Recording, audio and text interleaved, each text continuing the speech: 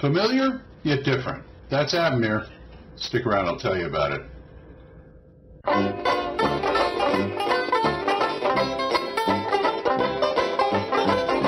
Hi folks, Old Man Grognard back with another review. And it's been a while, I've been on vacation, things like that, gave me a chance to catch up on some reading. And this time I want to tell you about Avremier by David A. Hill. Take it away, narrator guy. Avremier, a series of booklets chronicling the fantasy world of Avremier by David A. Hill of Mothshade Concepts. Each booklet describes a portion of this fantastic world. For OSR games, from original edition to second edition and beyond. You can find them at DriveThruRPG or RPG Now. Take it away, OMG. Thank you. And Avremier is by David A. Hill, as he said. It is for OSR games. It was written for the OSR, as in the original 3 books. You could probably use Swords and Wizardry White Box with this too, but that was the original intent. In fact, I'm not talking about 1 book. Right now, I'm talking about 4 or 5 books. These are what they look like. And Avremier is his campaign for this. It's kind of familiar, but there are a few things that are different about it, as I said in the intro. First of all, there's no orcs. Hobgoblins take their place. And the interesting thing about hobgoblins is they are kind of a developing race. They originally were Jinn, but the hobgoblin is like the one that that they're kind of corrupted. They started out as Jinn, and they may have developed into ogre mages. They also came out of ogre mages, and hobgoblins are their really bad kin. Most ogre mages are trying to get back to Jinnhood, but it doesn't work out, so we have hobgoblins. What else we got here? There's no horses. They have an animal. I'm really doing good today. The animal called an autofawn. There's also no mules. Ibexes take their place. Or ponies. They got a creature called the okapi.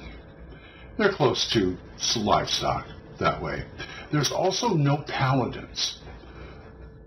It's not a paladin. I mean, they have a class called armigers. And what armigers are basically paladins for certain houses in the land. And the houses are named after certain monsters, like there's House Basilisk and House... Here, let me show you something. By the way, these are the books. These are the size of the books. And it's like House Basilisk, House Wyvern, House Griffin. And they can follow a deity, or a divinity, as he calls them in here. But he also follows a house and does their bidding.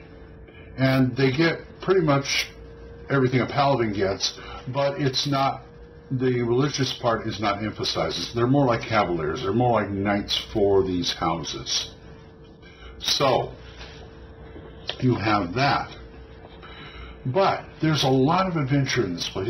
It just feels real good. It feels lived in. I love things that feel lived in. There are 2 countries, Devon and Malvolg, I believe you call them. And the history of this whole land is humans came here. He doesn't say where, but I feel that that's going to be in the next book that comes out, because this is an ongoing series. I feel that's going to be coming out, but what happened was when the humans got here, what happened was the harrowing, which mainly they were fighting with the Fae and the elementals who already lived in this life. It's kind of like the U.S. versus the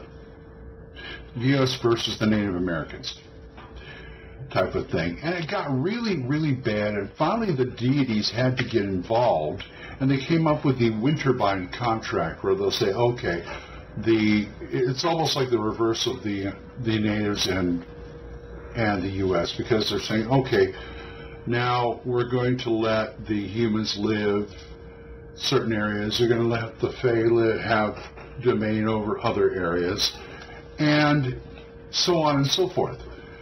And it's very interesting how this works out. For one, golems in the past have been powered by elementals trapped inside the golem. You can't do that anymore. The contract doesn't allow it. So they have to find another way to power them.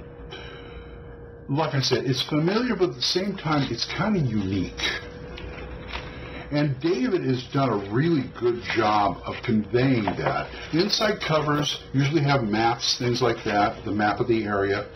There are, at the moment, 5 books, and we'll get to that in a minute. There are the usual races. There are no demi races. In other words, there's no half-orcs, there's no half-elves, because they said the humans and other creatures like this cannot interbreed. Now, most people, there's a lot of players going, oh man, I like playing half-orcs, I don't want to do that. To me, that's an opportunity, because I'm a DM of a DM mind. And it's like, I saw that, and I thought, there's a plot there.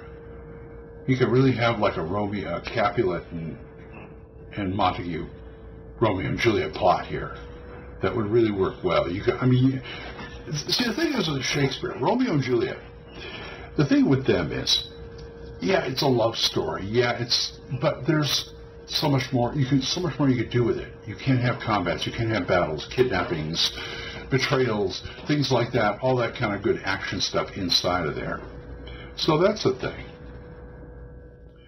The Buka, what they call the halflings, they like water. They spend a lot of time around the water, boats and stuff, but they also like the air. They have these things called drift towns, and they're basically up in the clouds. They have towns up in the clouds because there's a certain wood here called cloudwood, which floats. And they plant the cloudwood trees in the clouds, and they harvest them and use them to build their towns that drift around from place to place.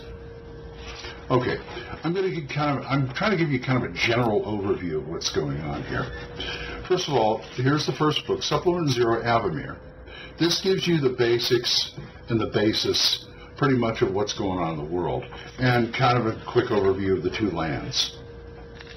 And what you do, what you can't do. There's some very interesting things in there. The houses have a lot of sway in certain areas. The second book is Supplement 1, Davron, all about that continent. And this continent is a little kind of more organized. It reminds me a little of Mystara. Not quite a little bit of everything, but everything it's more settled. There's places to adventure, but it's kind of more settled. And it's a good place to run around, and you just gotta watch your butt a little bit more, because of like the houses and the rulers and things like that. It gives you everything. It's a one column page with real easy to read type, and they've got some interesting monsters and magic items and other things like that. They talk about the cities, the counties, who's ruling what the capital is, the population of humans, demi-humans, whatever. That's the first supplement number 0 and supplement number 1. Now, supplement number 2 is all about Malvok, which is the neighbor country. And this one I like because it's got more adventure. It's not as settled. It's a little more wild, more of the Fae in here. And like I said, once again, maps on the inside of the area on both covers. And it just feels more primitive, more exploratory, more the U.S., Lewis and Clark type thing, going off that way. It's got a little wilder creatures, and they do have some houses, a few houses, but they're not very big, and they don't get around as much as the Davon people do. The fourth book in this series is called Eldritch Wizardry. Now, this is all about wizardry. Now, you have the regular magic users and magic system here, the Vancium magic. This also has a Vancium, but it gives you an alternative about they have casters called flow casters, and they can see and feel and manipulate the flow of magic. The flow of magic is kind of like a magical. They ascribe it to like water. It has ebbs, flows, eddies, and it's a chart in here. It reminded me quite a bit of wild magic, like the wild magic areas and the dead magic areas and the realms, I think in 2nd edition. And they have these flows and eddies of the magic, and sometimes it can really gimp your spell, but sometimes it can make it really powerful, depending on where you are and what the flow is around you. They also have a really neat class in here that I've already appropriated for my Swords and Wizard game, called I want to say spell duelist. No, they call it I had it right there on the tip of my tongue, the Spell Fencer. Imagine a combination of Errol Flynn and Gandalf. A guy with a rapier, a special rapier that's bonded to him, that he can cast spells out of, and do other things too. Some really neat stuff.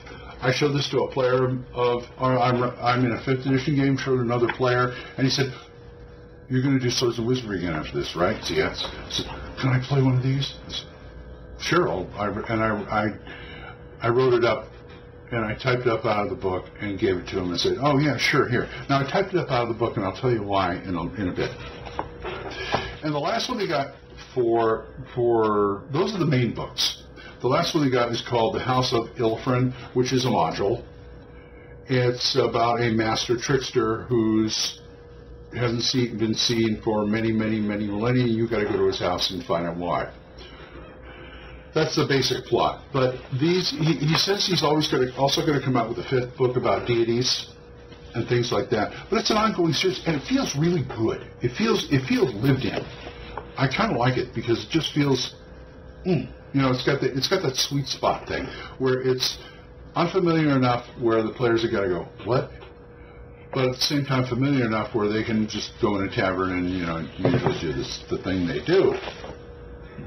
Now, the reason I said I had to copy it out of the book was because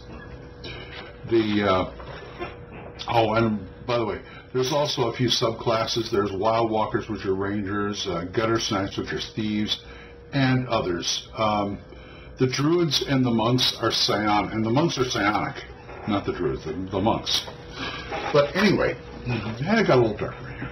So, the reason I had to copy it out of the book is because only the first 2, Supplement 0 and 1, these are the only 2 right here that are on Drive-Thru RPG, or in PDF form. I don't know why he hasn't put the other ones on. Maybe he's getting ready to. I don't know. But those are the only 2 that are in PDF form as of now. So I had to do a little juggling there. Now, to get at least the first 2, Drive-Thru or RPG Now, I'll put them down there. The PDFs are $6.99 each. I believe the books are either 10 or 15 each. I can't remember which. The physical books, I don't know where you can get them. I got mine in North Texas. Well, actually, I did get mine in North Texas. He sent me a set to review. But I've seen them at North Texas RPG Cons, so keep an eye out at conventions where you are. If I can get you the link to the physical copies, Mothshade Productions is the publisher. I'll put it down there, which is his publisher. Anyway, so that's Avremier. I would recommend it. Great place to start. Great place to start a campaign. And until I see you guys next time. Oh, and leave your comments, if you'd like this, if you don't like this, or anything else, at oldmangrognard@gmail.com. And I also now have a radio show, a podcast called Radio Grognard. And that's on Anchor. And you can also leave me a voicemail there. That's where I'm answering all my emails. So, until next time, we will see you later. Bye-bye.